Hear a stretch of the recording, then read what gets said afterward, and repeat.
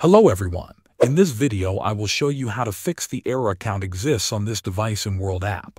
If you want to get back into your old account, the most simple step is to uninstall the World app from your phone. Once it is removed, go to the App Store or Play Store and reinstall it. When you open the app again, it will look fresh and you will see the option to log in. This will bring back your original account, and you will not see the account exists on this device error anymore. If you do not have a second device and you want to create a new account, you cannot do that on the same phone. The World app only allows one account per device. To get around this, you will need to use an emulator on your computer. Download any Android emulator like GameLoop and install it. After setup, open the Google Play Store inside the emulator and search for the World app.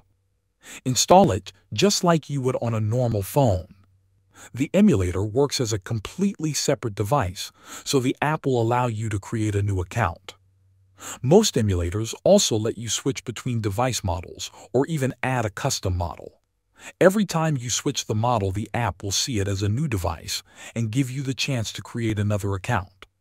By following this method, you can create multiple accounts without running into the account exists error. Now, you can also log in with a new account on your main device. Thanks for watching.